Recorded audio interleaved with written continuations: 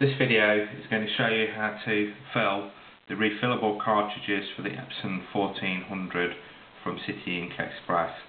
They come complete with auto reset chips, which basically means the ink cartridges will be monitored as normal.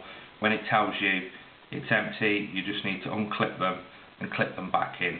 So they do have to be unclipped as a set. Even if you just take one out to fill it, just unclip the other ones. You don't need to remove it, but basically when you've filled one and it's ready to go back, just clip them all in as a set, and they will reset themselves. So on top of the cartridge there are two plugs. There's a colour plug and a clear plug. So we're going to remove, for filling purposes, we're going to remove them both initially.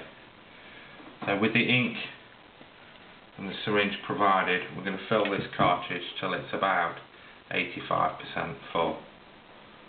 So there is a bit of a stigma attached to refilling cartridges. People think they're messy, they have to drill and all sorts of other things, but as you'll see from this video, they're very easy to use, they're not messy at all. So we're going to fill in the hole left by removing the inner plug, the clear plug, and we're going to slowly inject the ink until the cartridge is about 85% full. So it will hold around 14 ml of ink, but basically you should only be looked to fill it till it's about 85% full. So this one's finished.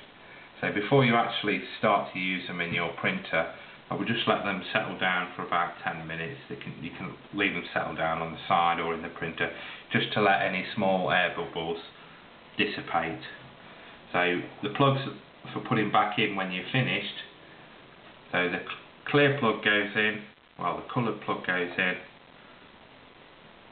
but the clear plug goes out, stays out. So the clear plug is an air breather hole. If you put something in that hole, no ink will come out of the cartridge at all.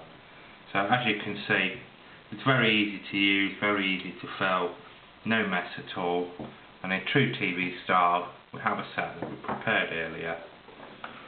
So all I need to do to these before I put them in the printer is to remove the clear plugs and they're ready to use.